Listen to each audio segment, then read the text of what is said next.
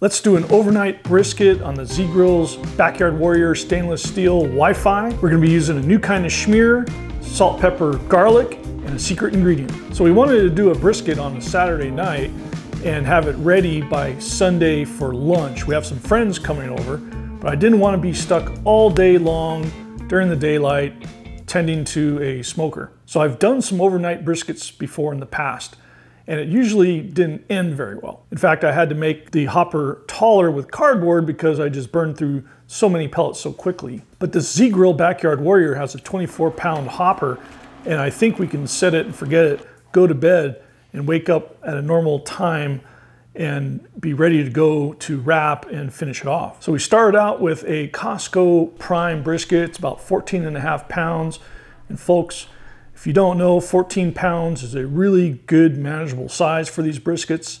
So I trimmed it down, did a backyard trim, nothing too crazy here. I wanted to keep a lot of that fat, but I also used the trimmings for some tallow. You can go check out our shorts to see how I made that tallow. So lately we've been experimenting with using mayonnaise as a schmear. And guys, don't laugh, it works. We took this mayonnaise, smeared it, and then we used our typical salt, pepper, granulated garlic, and our secret ingredient, smoked paprika. Now, the paprika gives it a really nice color, a little hint of a flavor in the background that's pleasing. And if you start looking at some of these shakes and rubs out there on the market, you're going to see that paprika is a common ingredient. So the first thing I did was vacuum out the fire pot and the smoke box and just make sure it was clean grates. I got rid of that top shelf. It'd probably just get in the way. I filled up the hopper with some basic competition blend hardwood pellets. Now I went for a temperature of 235. I didn't want to go too low, but I didn't want to go too high. It's outside. Figure here where I live, it gets to be in the low 50s this time of year, so I didn't want to set it too low. Then I just put it on, plugged in one of the thermometers that comes with the ZGrills, fired up the Wi-Fi just to make sure everything's working all right, and then went to bed. Now, the mayonnaise provides a lot of nice oils and moisture. Believe it or not, it's not going to burn away. It may not produce that beautiful dark black bark. Give it a try, I think you're going to be surprised. Since I wouldn't have the opportunity to start spritzing when it needs it, I think that mayonnaise is going to help it stay moist. And it did. So you guys see here, this is 3 a.m.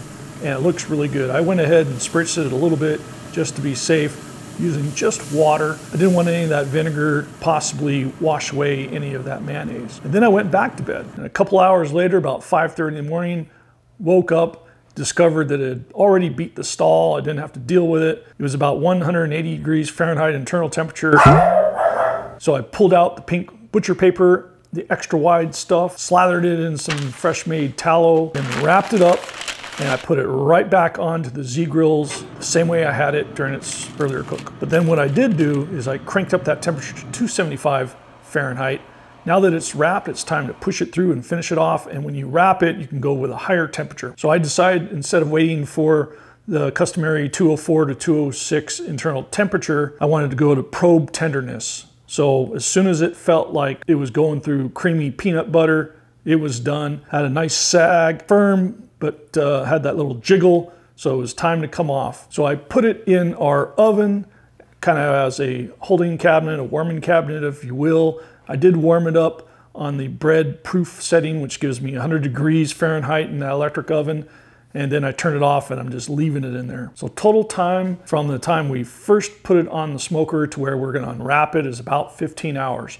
That's more or less about what you're gonna see at some barbecue joints, especially when you're starting with a 14-pound brisket. So our friends aren't quite here yet, but when they do get here, we're gonna go ahead and unwrap. All right, guys, check it out. It's been sitting now for about 4 hours. Look at that tallow right there. So we're just gonna go ahead and unwrap it. Okay guys, so don't forget that this butcher paper makes great fire starter, so don't throw it away. Roll it up, put it in some Ziploc bags, and start your next firewood, okay? All right, here we go guys. Look at that. Nice spark, pretty good. It's got that bit of a jiggle. So here's the point and here's the flat. Okay, this area here of the point would be your brisket burnt ends, and your flat up here tends to be more the leaner meat. So what I'm going to do is cut right down the middle. Look at that. Oh, that looks great. Nice little shot right there. So you can see how the fat rendered down nicely. That's what you want.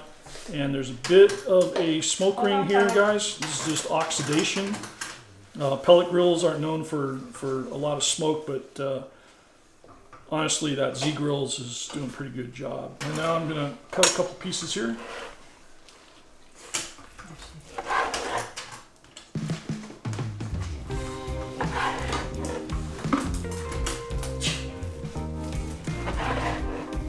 Okay.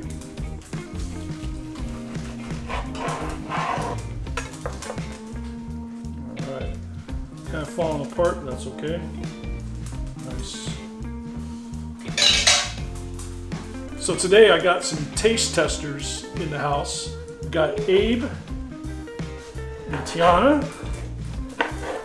And you guys were dying for some brisket. Oh yeah.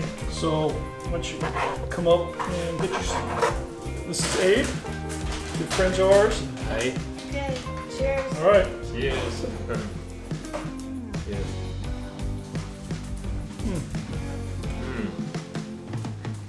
What do you think? So Amazing. Juicy.